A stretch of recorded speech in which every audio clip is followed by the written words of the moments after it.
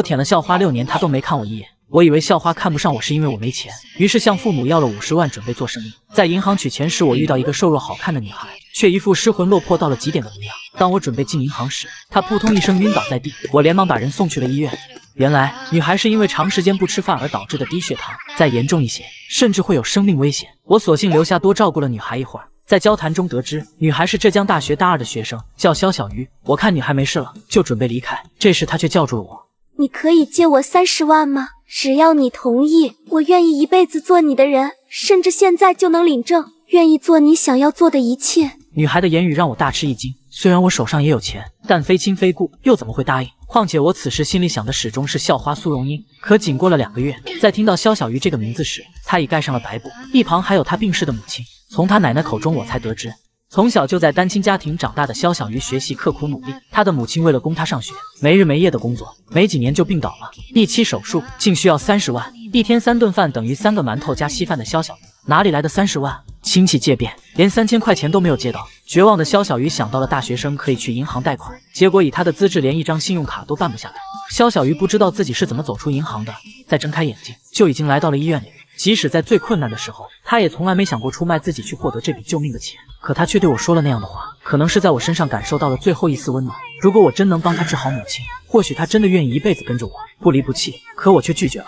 肖小鱼此后为了医药费四处打工，可再努力也凑不出30万，母亲还是走了。长期营养不良和过度劳累加上悲伤过度，肖小鱼最终心力衰竭，潇湘玉殒。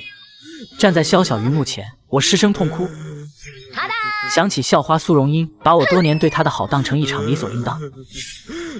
原来这个世界上有更值得被爱护的女孩子，只可惜这个女孩永远没有被偏爱。世界如此美好，可却从未对她降临过半秒。如今重来一世，我已经成为高考状元，放弃清北来到浙江大学，只为寻找我前世的宝藏女孩。来到浙大的第一天，韩贝塔本来还想着学校这么大，想要找到一个人并不容易，可结果却如此巧合，他们竟然在同一个班级。坐在角落里的肖小鱼好像察觉到了韩贝塔那灼灼的目光，只是看了一眼，立马又惊慌地低下了头去。肖小鱼，又见面了，很高兴可以重新认识你。说着，他朝着瘦小身影所在的角落走去。肖小鱼死死地低着头，有些惊慌失措，不知道韩贝塔想要干什么。你好，我叫韩贝塔。你好，我叫肖小鱼。他轻轻跟韩贝塔的手捏了一下，然后又闪电般收了回去。肖小鱼同学，有没有人说过你的眼睛很好看？肖小鱼先是一惊，然后再度低下了头去，没有要回答的意思。他的内心是封闭的，是极度不安的，所以在很多时候，他都会对自己进行一种自我的保护。大家好，我是你们的导员，在这里代表学校欢迎大家。接下来我会进行点名，点到名字的同学要上台来做一段简短的自我介绍。那就从我们的明星同学开始，韩贝塔。韩贝塔，那个高考状元。韩贝塔在我们班，不是吧？人们交头接耳地议论着。韩贝塔起身，大大方方地朝讲台上走去。大家好，我就是你们推测的那个韩贝塔。我的兴趣爱好是学习，不过是虚假的，真实的兴趣爱好是唱、跳、rap、打篮球。课堂上一片哄笑，肖小鱼也抬起头看了一眼，眼里流露出了一抹艳羡。原来这个男孩子就是学校门口横幅上的那个人啊！但很快又变成了惴惴不安。她这个乡下来的女孩子，在极度的自卑中长大，她不想上台去介绍自己，一点也不想。你小子可以呀！好了，下一个，肖小鱼。导员喊完名字，可半天没人回应。就在导员想再喊一声时，韩贝塔在黑板上写了3个大字：这位是刚刚坐我旁边的那位女同学，她的爱好应该真的是学习。众人纷纷朝着肖小鱼的方向看去，猜测女孩的身份。不明所以的肖小鱼连忙低下了头，用发丝挡住了因为营养不良而有些消瘦的脸。谢谢导员，他有点不舒服，就不用点他名字了。导员诧异挑眉，有点莫名其妙，但也就真的没有再点肖小鱼的名字。浙大的食堂格外的大，1楼大多都是快食，比如肉夹馍、盖饭；2楼则是火锅、烤肉等等，伙食方面非常好。但这跟肖小鱼无关。阿姨，我能不能只要1份米饭？只要1份米饭呀，可以1块钱。谢谢。肖小鱼很开心，之前还担心买不到米饭或者馒头呢。他找了一个角落坐了下来，从包里拿出了一袋榨菜、咸菜配白米饭或者馒头，这就是一顿饭。忽然，一个盛满了菜跟肉、无比丰盛的餐盘放在了桌子上。肖小鱼抬头看去，只见韩贝塔坐在了自己的旁边。人太多，没地方坐了，不介意吧？肖小鱼转头看了一眼边上几个空桌子，对他的话表示疑惑。可韩贝塔压根没再看他，开始吃了起来。肖小鱼默然了一会儿，也继续吃了起来。那咸菜真的很咸很咸，每一小口下去，肖小鱼都要吃好多的米饭。可他并没有发现，韩贝塔的目光已经不知何时又落在了他的身上，眼神异常的柔和。肖小鱼同学，你嫌弃我吗？肖小鱼慌忙低头扫量起了自己，以为是自己哪里冒犯到了呢。你没有怎么我，就回答我的问题就好。我不嫌弃。那你是不是素食主义者？不是。那你帮我吃一些，我饭打多吃不完了，浪费可耻，记得吃完。原本什么都没有的白米饭上铺上了一层肉菜，肖小鱼不知所措。而说完话后，韩贝塔直接端起了盘子起身走了。看着韩贝塔的背影越来越远，好一会儿，肖小鱼有些小心翼翼地吃了起来。翌日，韩贝塔开车到了距离学校不远的商业街，在这里看到了一道熟悉的身影。韩贝塔放慢了车速，靠近过去，是肖小鱼在找兼职，沿街一家家问了过去，可店家看他瘦弱又内向的样子，回答通通都是拒绝。今天的太阳很大，即便已经到了傍晚，也还是无比的炎热。肖小鱼有些茫然，他想勤工俭学，从小学到高中都一直在这么做，可现在到了大城市，他竟然找不到能工作的地方。明天去另一个方向看看好了，肖小鱼要加油。肖小鱼同学，过来。韩贝塔同学，请问有什么事情吗？上车，我把你捎回去。不用了，我自己走就可以了。谢谢你，韩同学。现在已经5点多了，你这速度走回去，食堂就没饭了。你也不想失去晚上这顿饭吧，肖小鱼同学？肖小鱼才刚知道现在的时间已经这么晚了，他的手机电池坏了，总是会莫名其妙的关机。好了，我也回学校，捎你回去，举手之劳而已。赶快上来，待会儿被拍了违章，起码200块钱就没有了。啊，要200？肖小鱼一听要扣200块，立马朝车走来，可却是要拉后座的车门。坐前面副驾，后面门坏了。哦。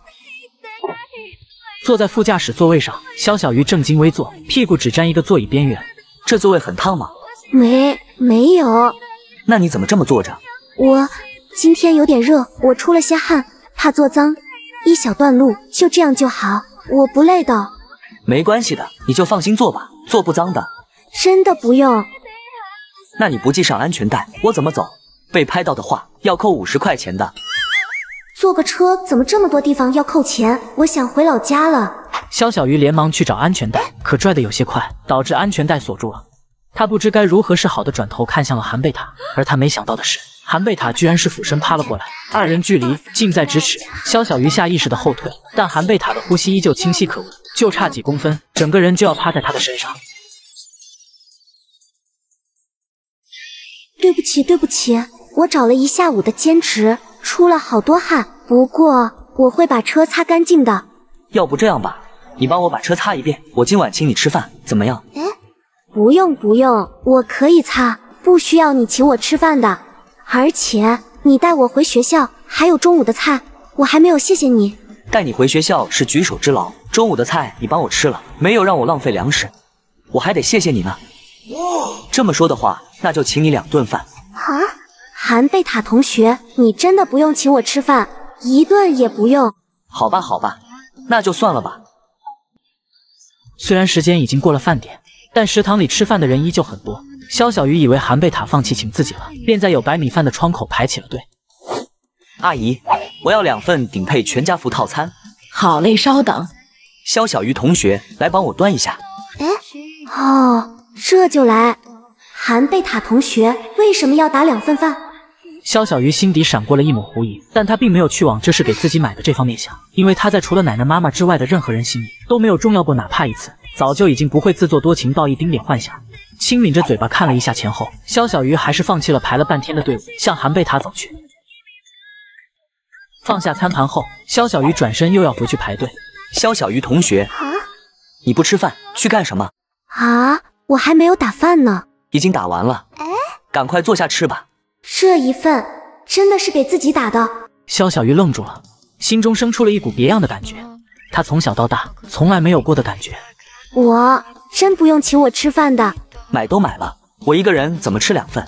上次你也看到了，我1份都吃不完。既然你不吃，那还是丢了吧。别丢别丢，我吃我吃。肖小鱼吃得很小口，细嚼慢咽。他不知道自己以后要再过多久才能再吃一顿这种饭，每一口他都在仔细品尝着味道，品尝食堂里的饭。我吃饱了。哎，麻烦小鱼同学帮我收一下吧。韩贝塔笑着说完，起身就要走。餐盘是要自己放去收纳地方的。好。听到可以帮忙收餐盘，肖小鱼紧绷的心弦好像松开了一些。等一下，我晚点在哪里找你？我们宿舍楼下，就在我的车旁边，7点钟见。好。肖小鱼应道，在看着韩贝塔远去之后，拿起筷子继续吃了起来。吃饱后的肖小鱼回到宿舍，3个舍友的床铺都已经挂起了帘子，只有他的床铺是什么都没有的。他轻轻抿了抿嘴，走到了自己的床铺前，找寻起了该用什么给韩贝塔擦车。他的东西很少，这大的宿舍都是上床下桌，别人的桌子上都摆着电脑、化妆品等一大堆东西，而他的桌子上只有书，桌下也只有一个脸盆，跟不知道用了多久的手提袋。肖小鱼四处查看，可却并没有找到合适的东西。最后，他拿起一块叠放整齐的毛巾，这是他平日里擦脸用的。小鱼，你还没买床帘吧？我们都是在学校对面超市里买的，才40块钱一套。对呀，你要买的话也可以去那里，要不我们陪你一起去买吧，反正刚吃饱也没事。不用了，谢谢你们。肖小鱼低头道了一声谢，快步走出了宿舍。到了大学之后，这种巨大的差距感愈发强烈地凸显了出来。没有好手机，没有好电脑，不去像他们那样谈论哪个化妆品好，这些都可以通过不去靠近而去避免相比。可是宿舍4张床，只有他的床铺上没有帘子，这又该怎么避免？40块钱已经是他能吃好久的饭钱了。另一边，韩贝塔走出宿舍楼，在那辆车子一旁，一道瘦弱的身影早已经站在了那里。韩贝塔看了一眼时间，还有10分钟才7点。不是说好7点吗？怎么这么早就过来了？我怕晚掉，也没有什么事情，就提前过来了。对了，你有手机的吧？有的。给我。啊，韩同学，你干嘛？我手机不知道放哪了，用你的打电话找找。哦。肖小鱼踌躇了一下，小心翼翼地拿出一个老旧的诺坤亚手机。韩贝塔接过电话，拨了过去，结果口袋里发出了声响。看我这脑子，原来我带手机出来了。韩同学，我们赶快擦车子吧。好。肖小鱼开始擦车，韩贝塔则拿出手机，将刚刚给自己打电话的号码存在了通讯录里。肖小鱼擦得无比仔细，韩贝塔并没有帮忙，也没有说让他差不多算了。对于他而言，这是换来一顿饭的东西，只有做好了才会去心安理得。而此时看着肖小鱼干活的韩贝塔却拧起了眉头。肖小鱼同学，你这是哪里来的一块毛巾？肖小鱼一愣，抬头看向韩贝塔，却见他皱着眉。这是我擦脸的毛巾，我刚刚洗了好几遍，不脏的。你要是觉得不好，我再想办法用其他的。对不起，对不起。你给我道歉干什么？我是想问你，你用擦脸毛巾给我擦了车，你以后用什么？这毛巾蛮好看的，我要了。小鱼同学，你不会介意吧？啊，不介意。我这个人呢，从来不占便宜。我要了你的毛巾，那就带你再去买块新的好了。韩贝塔同学，不用的。怎么不用？韩贝塔根本不听他的，一把抓住了他的手腕，拉着他不由分说地朝着校外走去。肖小鱼极力想要制止韩贝塔，但是他那点力气哪里能挣脱开韩贝塔的紧急拉扯。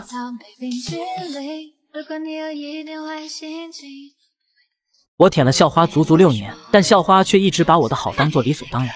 如今重来一世我不舔了，校花却急眼了。而我在大学里终于找到了自己的宝藏女孩。9月虽已入秋，但气温依旧很高。顶着炎炎烈日，新生们迎来了最讨厌的军训。军训的第1节课就是站军姿，所有人一直站到太阳落山才终于解散。此时的肖小鱼脸色有些惨白，如果不是韩贝塔昨天让他吃了2顿有营养的饱饭，他绝对要比现在更加难受。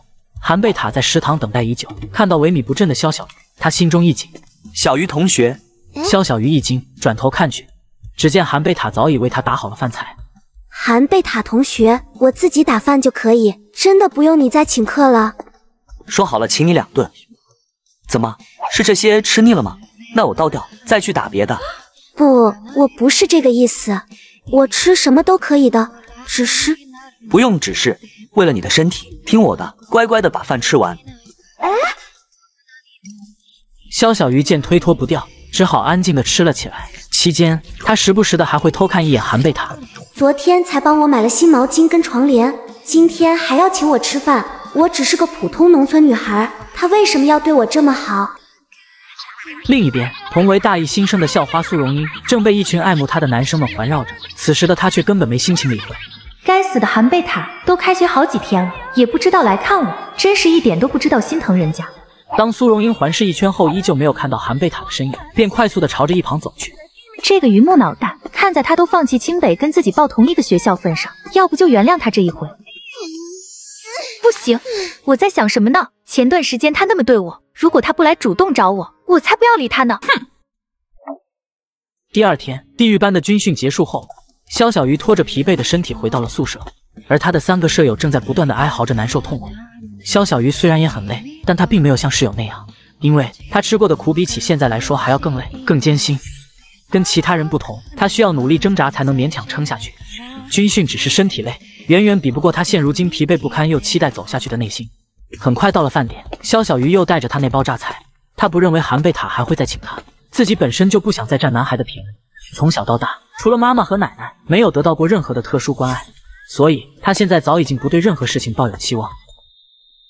可到了食堂，又看到了那道熟悉的身影，在对方面前的餐桌上还是摆放着2份饭。看到少年在向他挥手，肖小鱼瞬间湿了眼眶。韩贝塔同学，谢谢你，但是这次真的不能再让你请我吃饭了，真的谢谢。这次不算请客，是我有事相求于你。啊，是什么事情？我可以帮得到吗？可以帮到的。哦，那我愿意。因为不知道要干什么，肖小鱼有点害怕，但还是答应了韩贝塔，因为他的直觉告诉他，韩贝塔不会害他。说完，韩贝塔把餐盘推到了肖小鱼的面前。为了感谢小鱼同学，你愿意帮我，这顿饭就作为答谢，看，都是你爱吃的。说完，韩贝塔直接开始吃了起来。对面坐着的肖小鱼踌躇一会儿，也吃了起来。韩贝塔吃饭很慢很慢，因为如果吃太快，会让他着急。万恶的军训终于结束了。今天班里选班委，无数人投给了韩贝塔，韩贝塔却把最关键的一票投给了班里的一个现眼包。韩贝塔可不想当什么班干部，他可是有更重要的事要做。终于让自己清静了一些，这班长吃力不讨好的辛苦活，谁爱当谁当。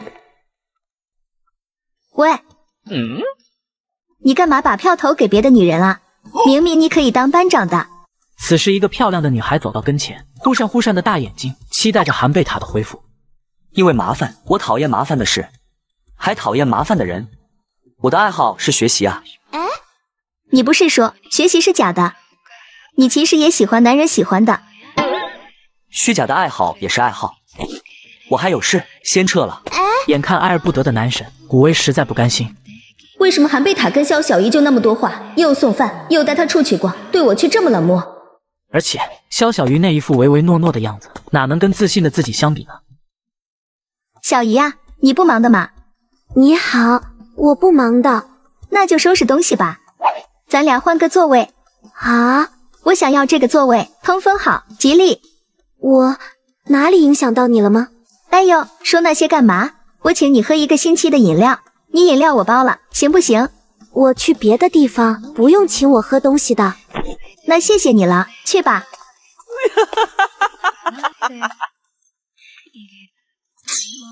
咦，人呢？回到教室的韩贝塔一脸懵，出去一趟的功夫，肖小鱼就换了座位。嗨，你回来了，我一直给你占位置呢。韩贝塔越过了没话找话的古威，直接朝着肖小鱼走过去。你怎么在这啊？我就是觉得这里清静一些。看了眼古威，韩贝塔瞬间明白一切，迈开步子就走了过去。古威此刻心潮澎湃，终于被这大风云人物关注到了，天哪，多少人羡慕啊！感谢你的小心思，但对此我无能为力，因为你不是我喜欢的类型。及时止损是聪明女孩子该做的事情，我相信你是个聪明人。我早就跟你说过，我讨厌麻烦的事，还有麻烦的人。如今我再说一次，我更讨厌我身边的人被伤害。如果他受到一点委屈，哪怕是一丁点，我直接翻脸不认人。不要轻易尝试，我生气可是很吓人的。原本志在必得，眼含爱意的古威愣住了，他看出来韩贝塔笑容背后的冷漠是多么吓人。这意味着肖小鱼是被韩贝塔守护的人，他古威不能再对肖小鱼说一句重话，哪怕是一丁点，韩贝塔都不会放过自己。他不懂自己到底差在哪里。凭什么？为什么？他肖小鱼哪配？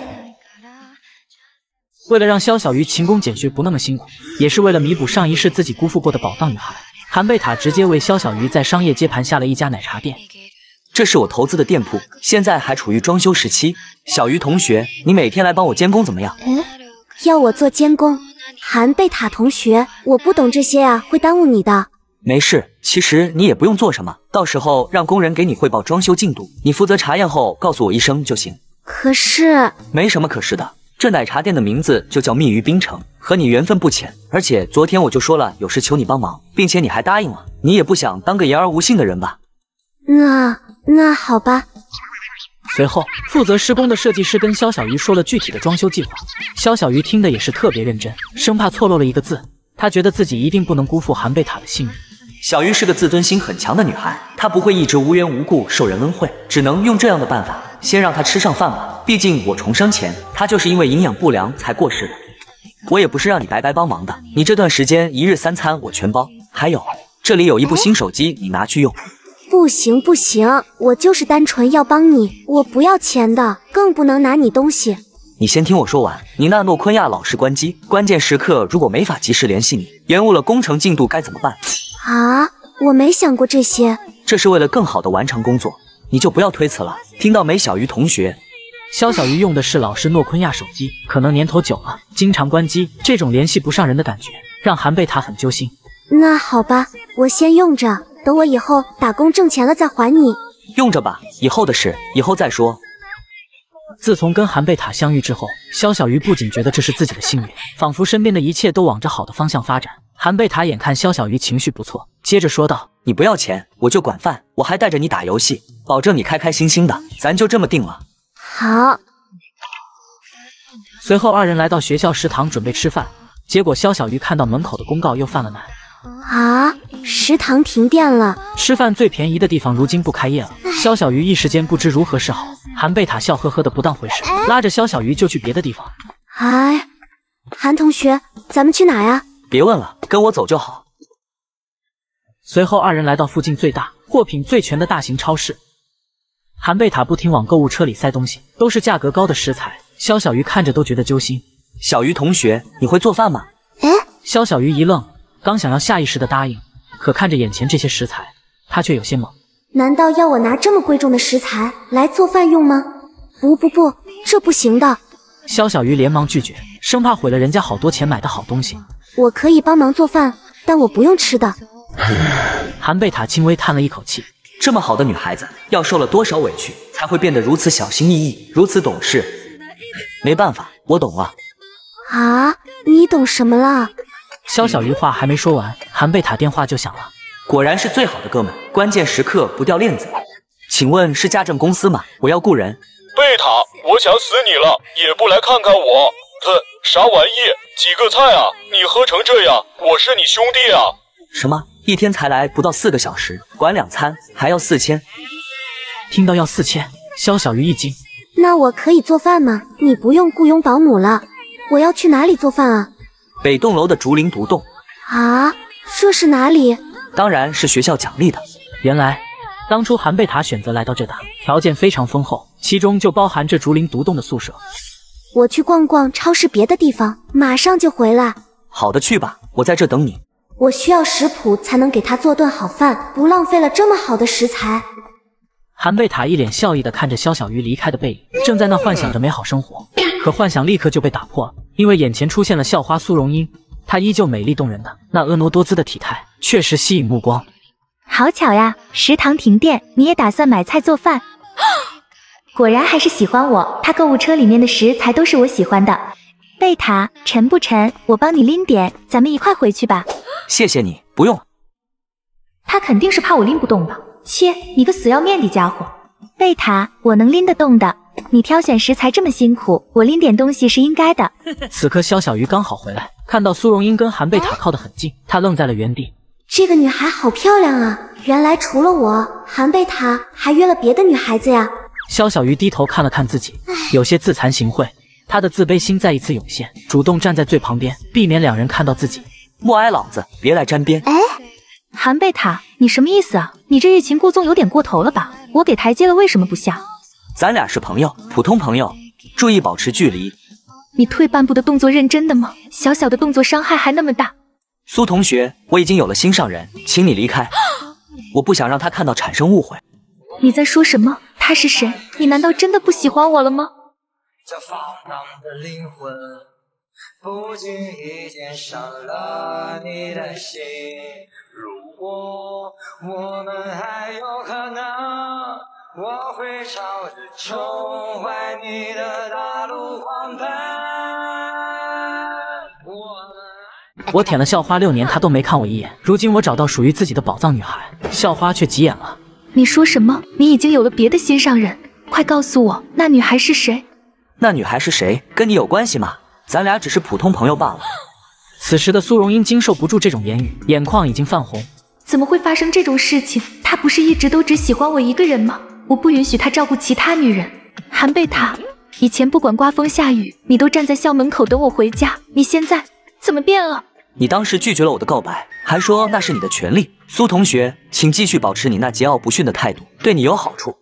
苏荣英不信舔了自己多年的韩贝塔会转头去舔别人，她肯定是装的，只是一时之气罢了。我给你机会，你可以重新来追求我，这次不必了。从被拒绝的那一刻开始，我就想通了。我对你那么好，但被你一次次踩在脚下，无情践踏。算了，过去就是过去了，没必要再恋恋不舍。也就在此刻，站在两人不远处的肖小鱼目睹了他两人交谈的全过程。韩贝塔肯定受到了很大的伤害吧，不然一向温柔的韩贝塔怎么会如此冷漠呢？还有他说的心上人，该不会是……虽然我有了心上人，但我并不想谈恋爱。至于你，我觉得我们不适合。好你个韩贝塔，把我当初拒绝你的话原封不动的还给我了。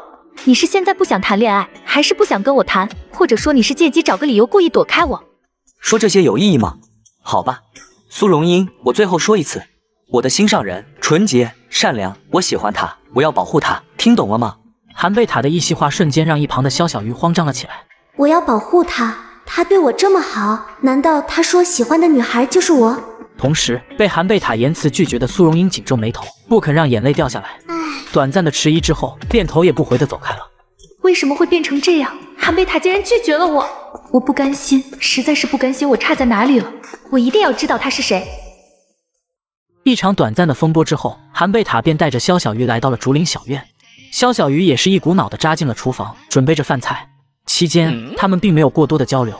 他这是怎么了？从超市出来就一直怪怪的。正如韩贝塔想的一样，此时的肖小鱼确实有些心不在焉。我最后说一次，我的心上人纯洁善良，我喜欢他，我要保护他。我在想什么？怎么可能会是我？不行不行，这么贵的食材，如果被我搞砸了，岂不是浪费了人家的东西？不一会的功夫，肖小鱼就准备好了一桌丰盛的饭菜。看起来不错哎，让我尝尝您的手艺，看看到底是对我的奖励还是惩罚。看着桌上的饭菜，胃口大开的韩贝塔毫无形象的吃了起来。真的太香，太好吃了。咦，你怎么光吃米饭不吃菜？这时他却发现肖小鱼只吃面前的米饭，几乎不碰菜。让他做饭主要就是想让他吃饱饭，他却这么懂事，不肯多吃一点。小鱼同学，你知道我平时总是剩饭剩菜的，如果你不帮我吃一点，那我只好把剩下的统统倒掉了。啊，倒掉？这么好的食材倒掉太可惜了。所以啊，你就帮我一起把它们全吃掉。韩贝塔不停夹菜，直接把肖小鱼的碗给堆满了。看着眼前堆满的饭菜，肖小鱼也是无奈的低下头。此时的他满脸变得羞红。韩贝塔他对我真的很好。小鱼同学，你在跟我说话吗？没有。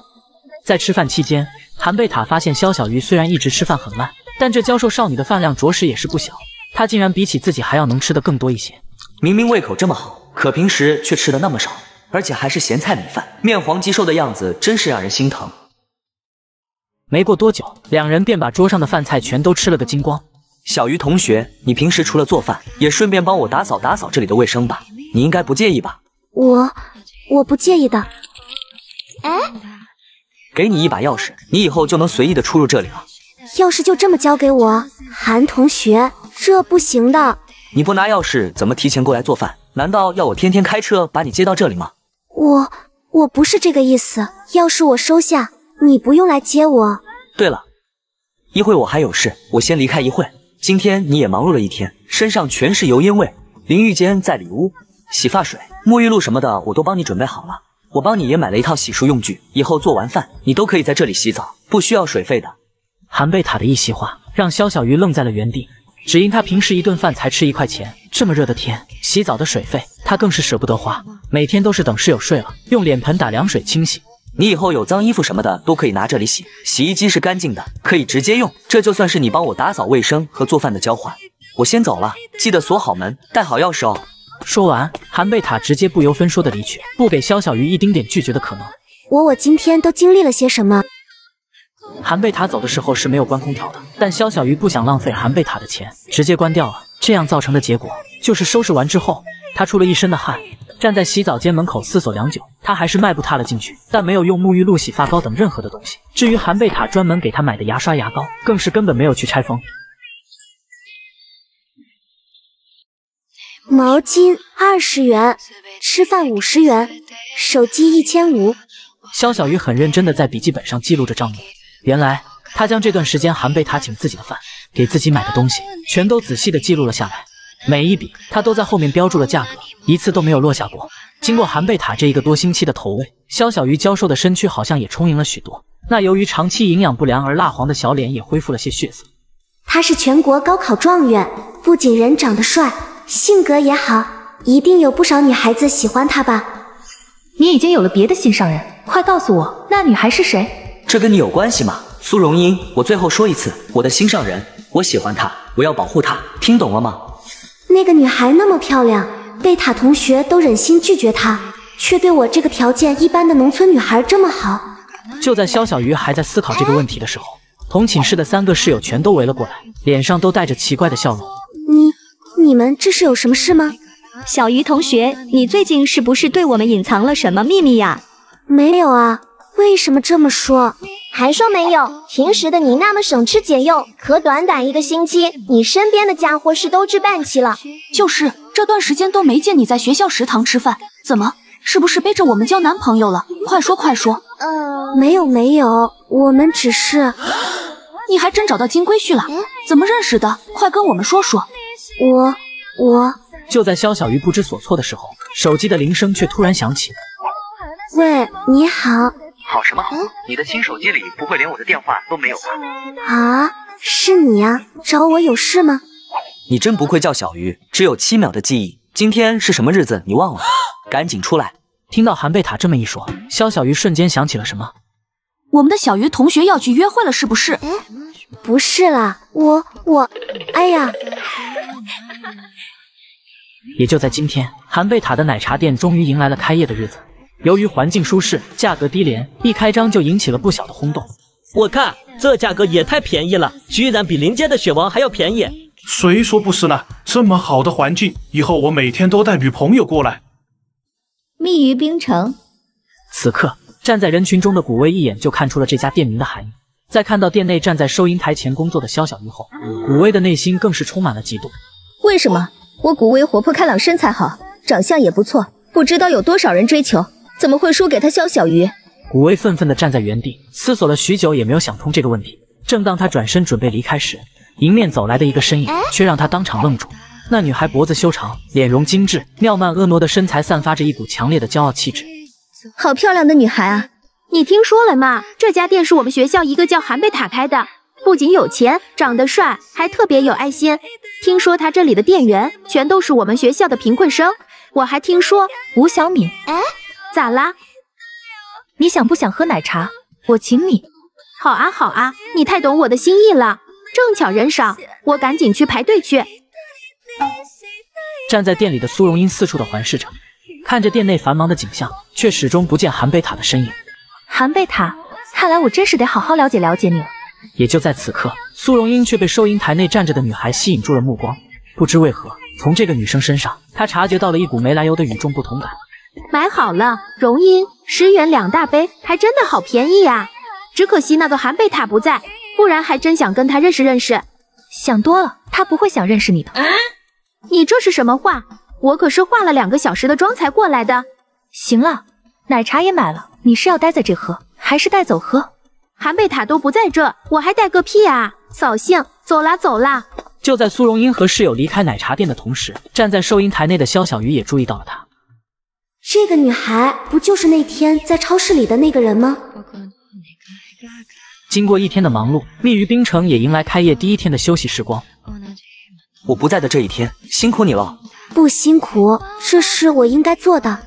我还没感谢你，给了我这个工作的机会。说这话可就见外了，咱俩以前可是夫。突然间，韩贝塔好像想到了什么，急忙捂住了嘴。哎，你要说什么呀？咱俩以前怎么了？没什么，咱俩不是一直都是好朋友吗？对了，其他人呢？你一直不回来，我就让他们提前下班了。这是今天的收银情况，请你过目。看着眼前的收款账单，韩贝塔也是吃了一惊。第一天就这么多啊？看来我一个月给你们开1200的工资都算少的了。啊，不少了，这对于我们来说已经很多了，我们都还没来得及感谢你呢。韩贝塔明白，一个月1200对于一个学生时期的贫困生来说，有多么的来之不易。这样吧，如果咱们的生意一直能保持这样的话，月底我再给你们加工资，正好到那时刚好过11，也算是给大家过个好节。真的呀？韩贝塔同学，你真的太好了，这样好的男生恐怕不是只有小说里才有吧？行了，时候也不早了，跟我走吧。啊，跟你去哪？还能去哪？回去给我做饭啊，我都快饿死了。啊，好的。随着蜜鱼冰城奶茶店的正式营业，肖小鱼也终于获得了一份稳定的工作。一想到自己再也不用去工地搬砖，便第一时间就把这个好消息告诉了母亲。我在这边找了份兼职，老板人很好，一天能赚40块，足够我的生活开销。你以后不用再给我打钱了。对不起呀，丫头，都大学了还让你整天勤工俭学。没事的，我还给奶奶买了药，明天一放假我就回去看你们。我跟你奶奶都挺好的，小鱼啊，最近你还是不要回来的好。听到母亲这般说辞，肖小鱼也是当场愣住了。怎么了？是家里出什么事了吗？没事，家里都挺好的。小鱼，你吃好点，有些不该省的东西就不要省，营养得跟上。长途电话费这么贵。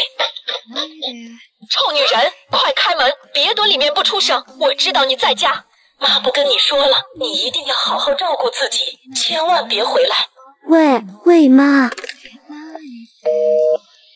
肖小鱼拿着手机的手缓缓垂落，抱着双腿，不停地颤动着。不对，家里一定是出事了。面对自己生活上的苦，他始终很坚强，可面对家庭上的遭遇，他却显得那样的无能为力。因为在他心里最记挂的就是自己的家人，但归根结底，她也仅仅只是个刚刚成年不久的女孩子而已。第二天清晨，一夜未眠的肖小鱼带着疲惫的身体前往工作的奶茶店。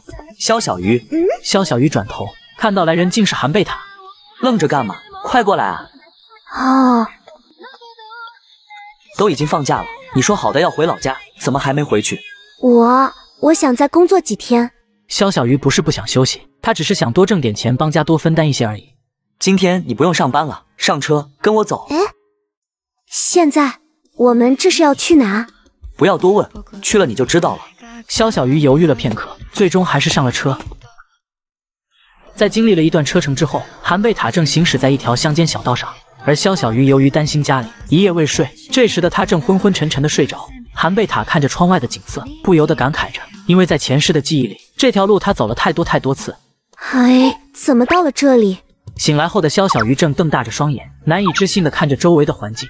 你醒啦？看你睡得这么香，我都没好打扰你。等一下，你现在走的不正是通往我家的路吗？不会这么巧吧？我在这边正好有业务要办，而且听说这边还是你老家，就顺便把你带过来了。肖小鱼同学，你不会怪我擅作主张吧？不会，当然不会。好了，既然来了，那就先去一趟你家吧。刚好你醒了，快给我指路。去我家？现在这会不会耽误你啊？怎么会耽误？刚好肚子饿了，去你家吃顿饭，不会不欢迎吧？欢迎，当然欢迎了。我们一家还要谢谢你给我工作的机会呢。随后，肖小鱼便认真地为韩贝塔指引着方向。可殊不知，韩贝塔对于他家的位置早已刻骨铭心。可令他们二人都没想到的是，此时的肖小鱼家中正经历着一场风波。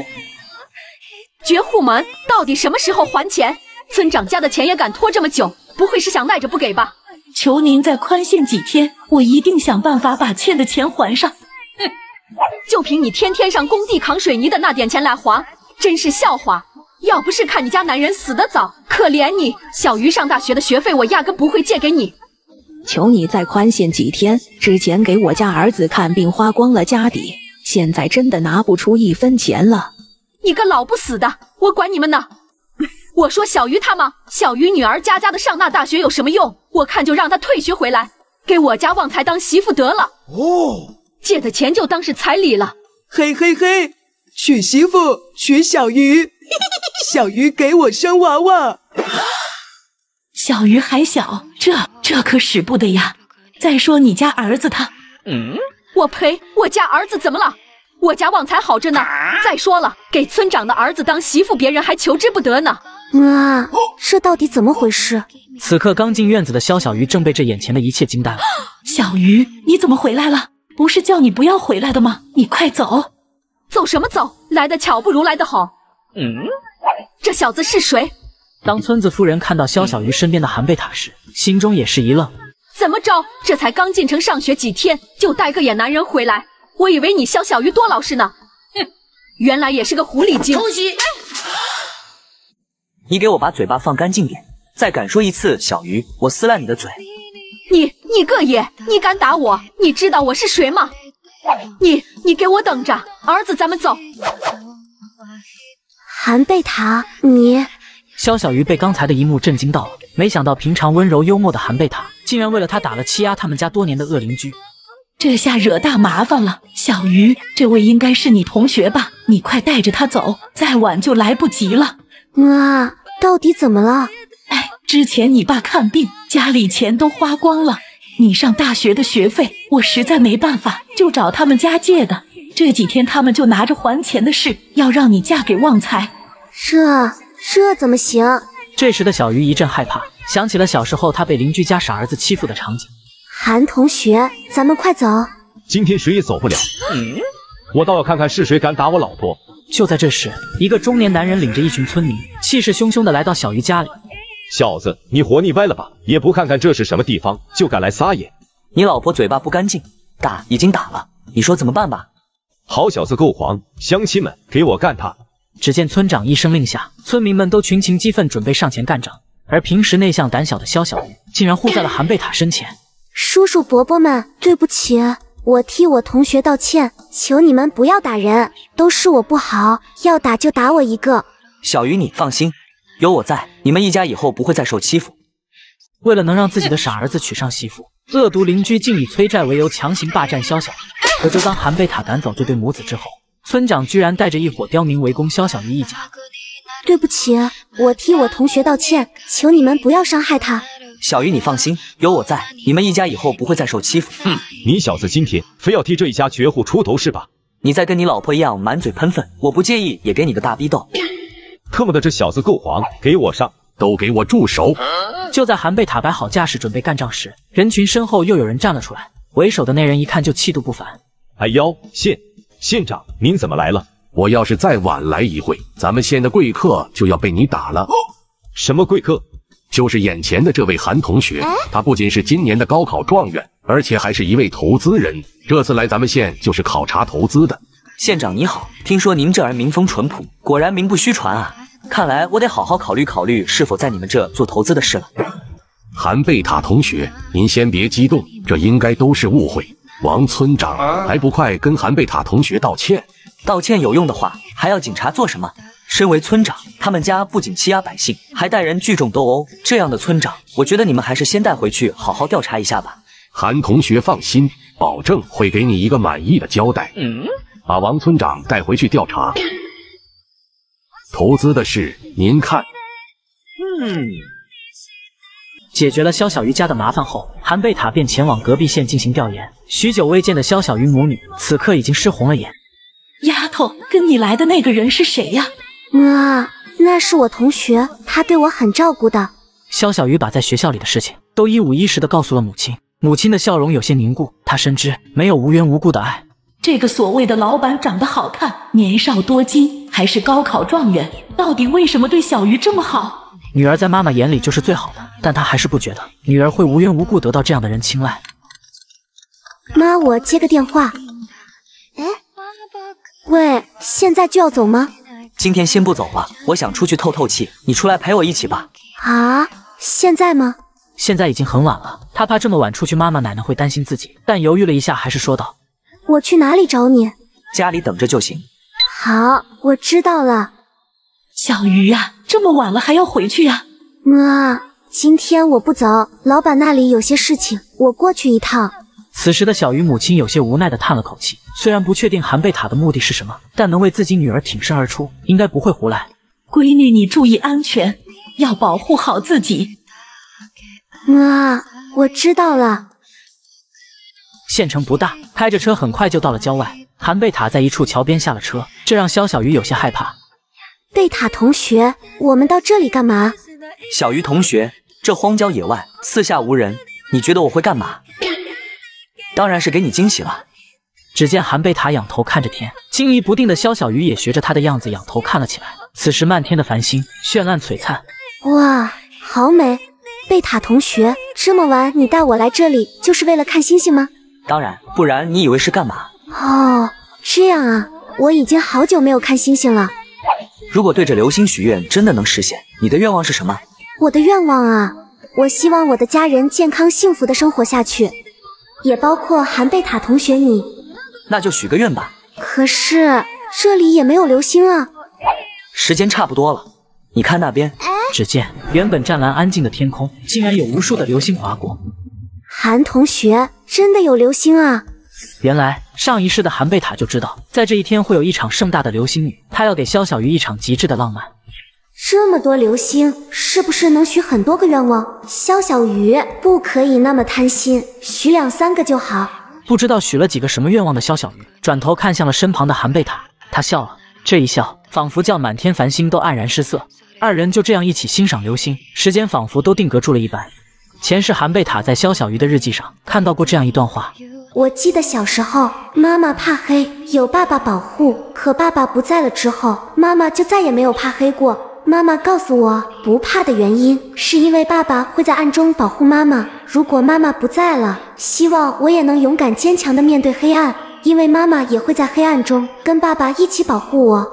那一页日记上泪痕密布，韩贝塔希望用这满天的流星来驱散肖小鱼对黑暗的恐惧。